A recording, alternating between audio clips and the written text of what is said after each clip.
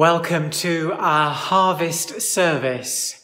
Wherever you are, near or far, you are most welcome. My name is Mark Poole and I am the curate of this benefice of rural East York, serving the villages and communities of Stockton-on-the-Forest, Wart Hill, Holtby and Dunnington. And may I just start by saying a huge thank you to all of you who sent in video, audio and messages of warmest wishes and congratulations to mark my ordination a week last Friday in York Minster. It was a lovely surprise and I have really cherished all that you said. And it was the icing on the cake to a wonderful and joyous weekend of celebrations. So thank you very much.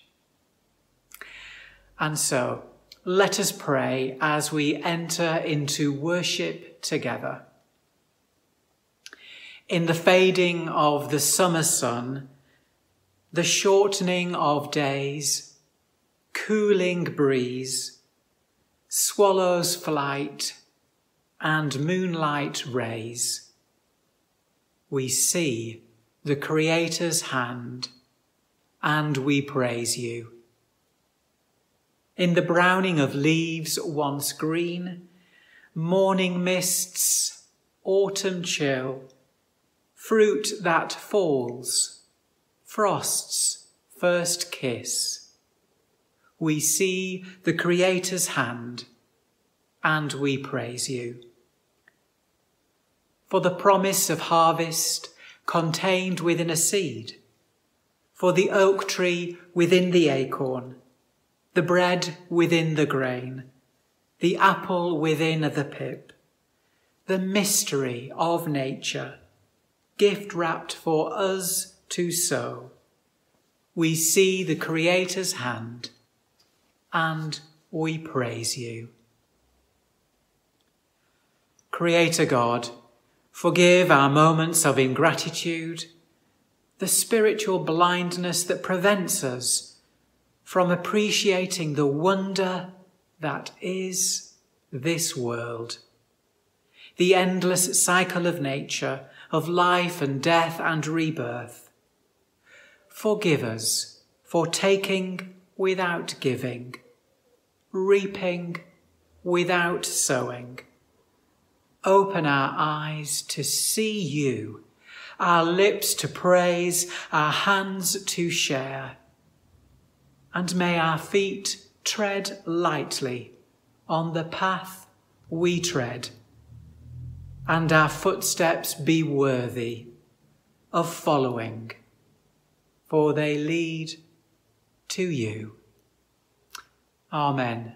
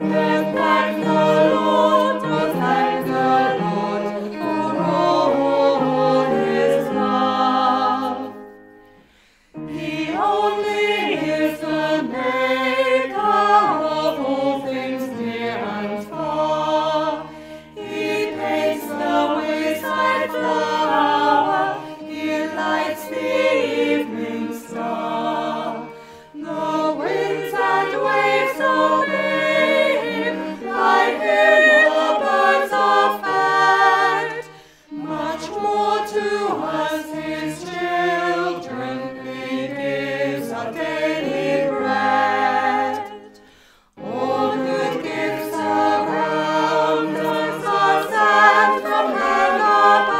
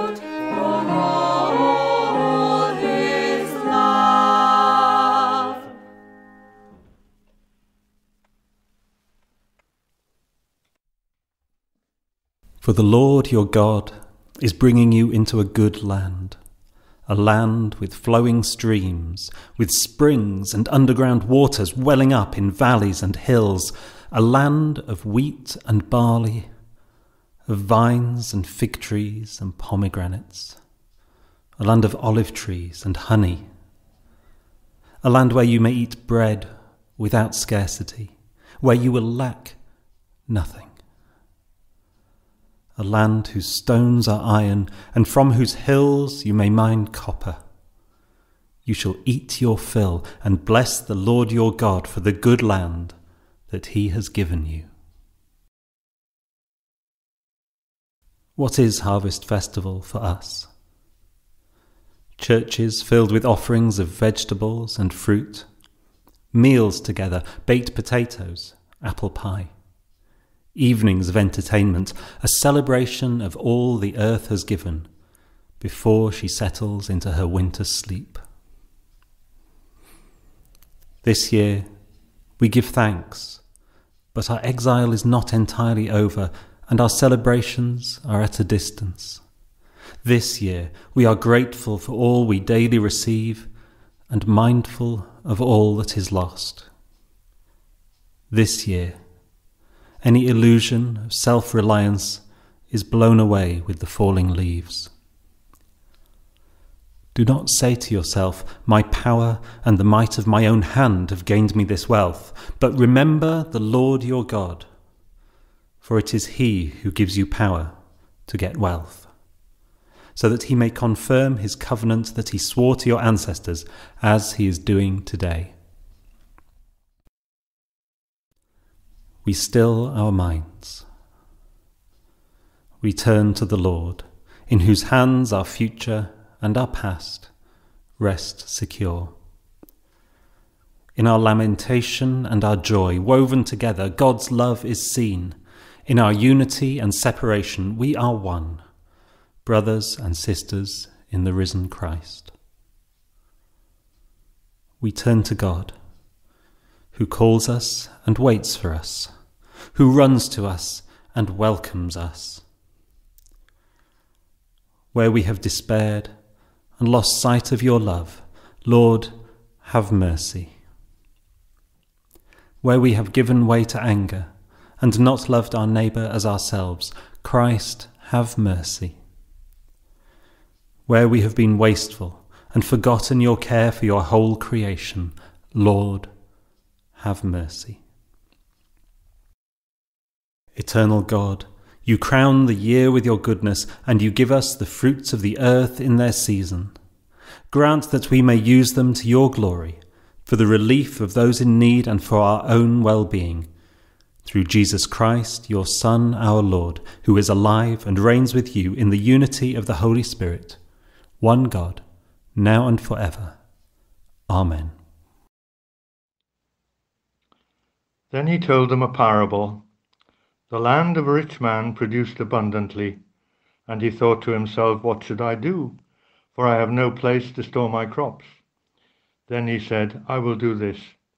I will pull down my barns and build larger ones, and there I will store all my grain and my goods. And I will say to my soul, Soul, you have ample goods laid up for many years. Relax, eat, drink, be merry. But God said to him, You fool! This very night your life is being demanded of you, and the things you have prepared, whose will they be? So it is with those who store up treasures for themselves, but are not rich towards God. He said to his disciples, Therefore I tell you, do not worry about your life, what you will eat, or about your body, what you will wear. For life is more than food, and the body more than clothing. Consider the ravens. They neither sow nor reap. They have neither storehouse nor barn, and yet God feeds them.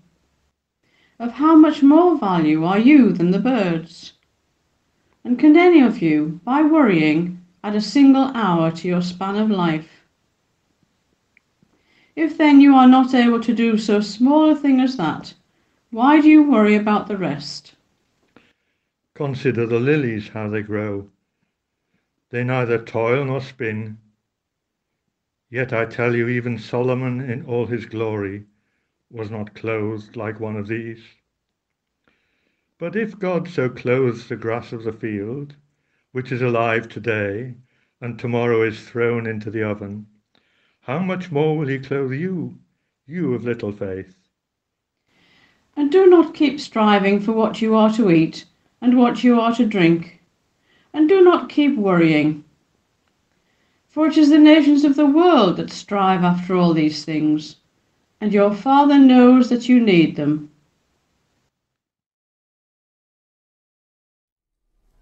Hello, I'm Nikki, a worshipper in the benefice and project leader at CareSent.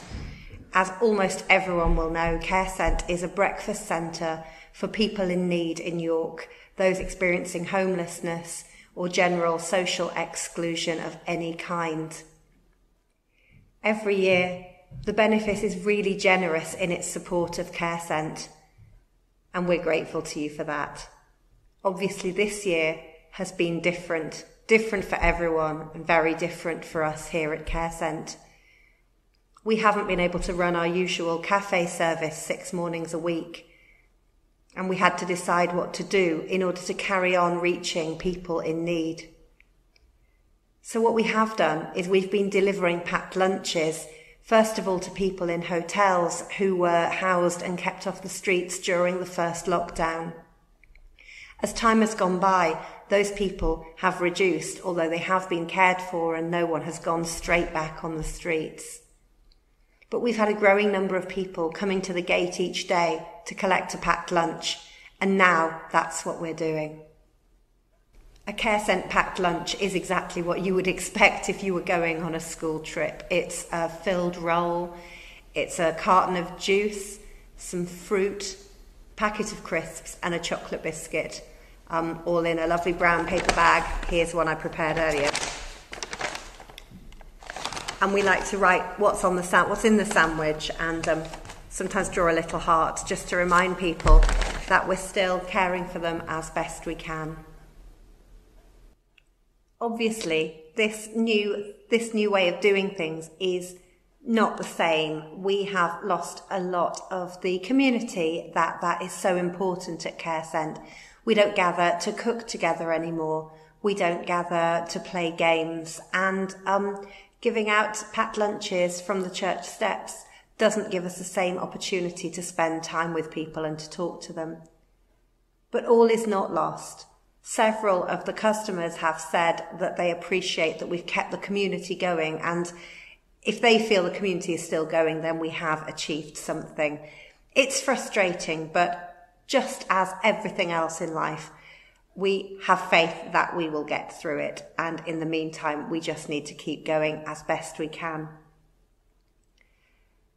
This harvest time, we're not asking for our usual requests of cans and cereal and all of the list that is so traditional from CareSent at this time of year.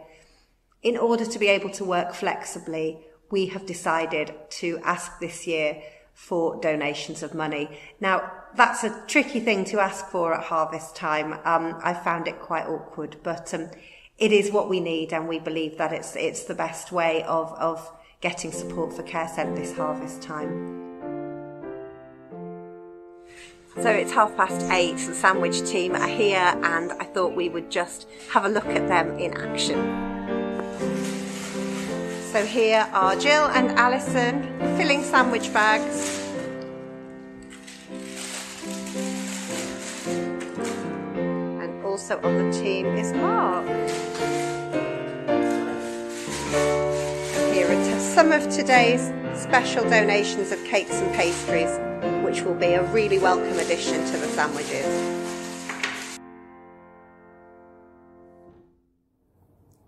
These past few months at CareSent have been pretty frustrating. Before lockdown happened, we had established 2 social afternoons, and we were on the point of launching a 3rd one. And these were an absolutely brilliant way of working with people alongside them, not just doing things for them, but really doing things with them and being with them. and we were establishing a real sense of community, and then it all stopped. A hymn that I have come to really love is Brother, Sister, Let Me Serve You, and the first two lines are pretty straightforward. Brother, sister, let me serve you. Let me be as Christ to you. That's not so hard, is it? It's nice to do things for people, and it's lovely to be needed. But the hymn carries on. Pray that I may have the strength to let you be my servant too. And that's where certainly I sometimes struggle. It's not so easy to relinquish control, to say that you're going to let someone do things for you, that you're going to learn from someone else. In a way, it was as if we had sowed the seeds for one harvest, but got something completely different as a result. It was, and it is, months of making and giving out sandwiches. Instead of feeling like we were making progress, it's been months of wondering if we're doing the right thing, if we're keeping people safe, if we're doing enough. So where's God in that? Where is God when you long for one thing, but the reality is very different? What I'm learning at the moment is that things are as they are. And if the things that we've been expecting don't happen, if we don't get the harvest we expected, then God is in what we get instead. And that's really true of CareSent at the moment. God is in the volunteers, those who have managed to stay and help throughout lockdown, throughout everything that's happened. Those who've had to stay away but have sent messages of support, have sent donations, have prayed. God is in the new volunteers who've come to be with us and help out in a time of crisis. God is in all the people who've sent donations and messages of goodwill. And of course, God is in the customers who are blessed with more optimism and resilience than I will ever have, and whose gratitude and encouragement have made and continue to make all the frustration and all the uncertainty worthwhile. Today's gospel reading reminds us that we can't be certain of what the future holds, and it tells us not to worry. And that's all very well, but worrying things happen, and worrying is a very human thing to do. The important thing is not to let our worries consume us, not to let go of our hope. And hope isn't just a blind optimism that everything will be all right in the end. Hope is the ability to see things just as they are and to bear them in the knowledge that God knows us and knows what we need and that we can trust in that. And safe in that knowledge, we're given a bit of breathing space. So my prayer for us all this week is that we will find that breathing space among our busyness and our uncertainty and our worry. Space to see the things, maybe only tiny things, that are beautiful and joyful and life-giving. Space to consider the lilies. Amen.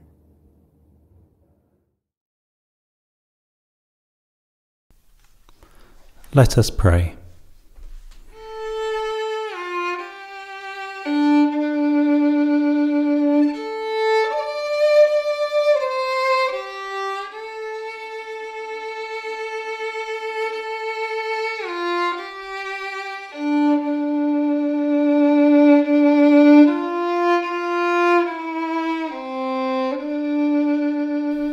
O God of our salvation, O hope of all the ends of the earth and of the farthest seas, in your strength you set fast the mountains and are girded about with might. You still the raging of the seas and the roaring of their waves and the clamour of the peoples. Those who dwell at the ends of the earth tremble at your marvels. The gates of the morning and evening sing your praise.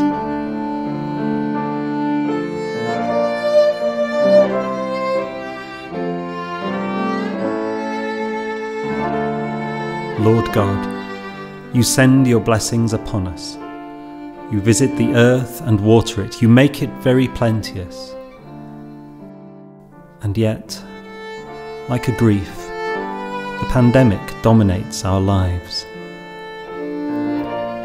We pray for those who are most affected, those who are sick and those who mourn, those struggling to recover, the lonely, isolated and scared, those whose livelihoods are at risk, those whose physical and mental health has been damaged over these months. May they know that you are with all who suffer, that you walk beside them to strengthen them and to give them hope and peace. Grant wisdom, strength and patience to all who are working to find a path through our predicament. Lord, in your mercy, hear our prayer. The river of God is full of water. You prepare grain for your people, for so you provide for the earth. You drench the furrows and smooth out the ridges. You soften the ground with showers and bless its increase.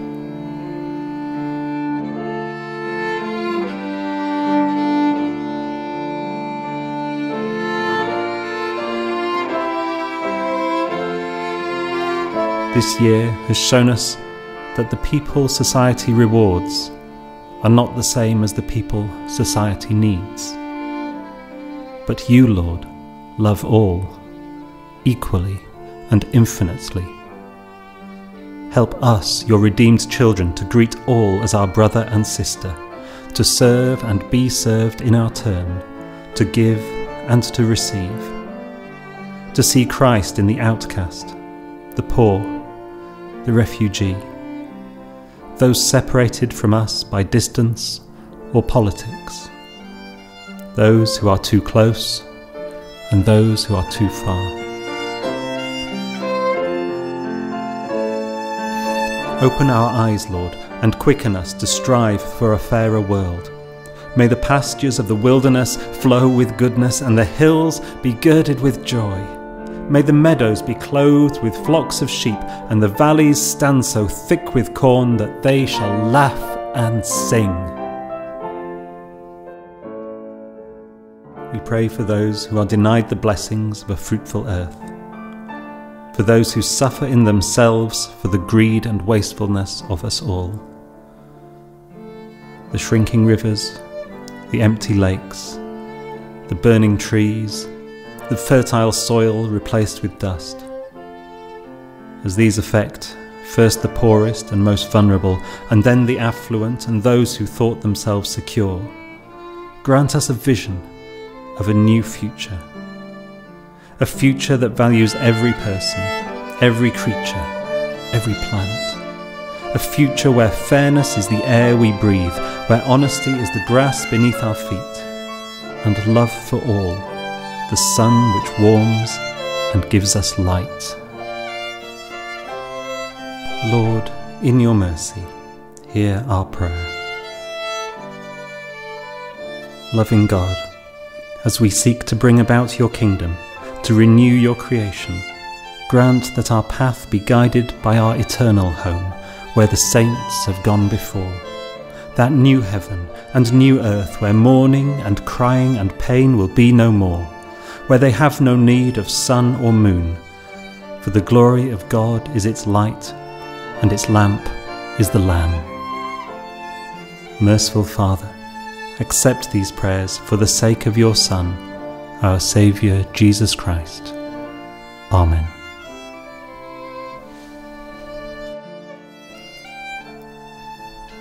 And so we say together, Our Father in heaven, hallowed be your name.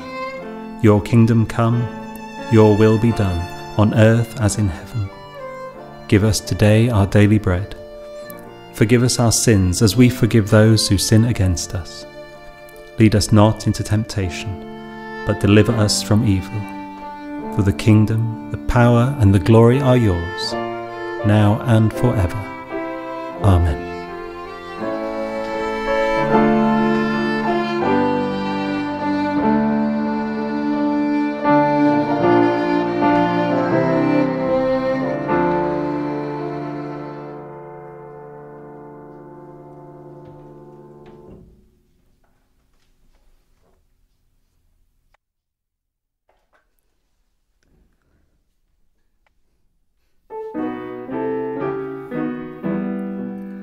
shall go out with joy and be led forth with peace. And the mountains and the hills shall break forth before you. There'll be shouts of joy, and the trees of the field shall clap their hands. And the trees of the field shall clap their hands. And the trees of the field shall clap their hands.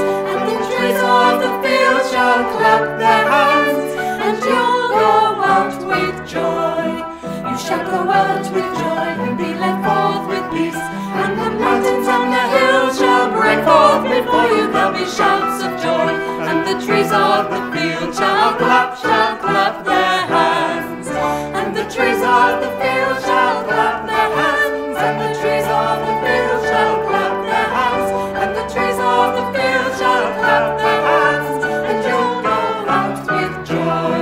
You shall go out with joy and be led forth with peace.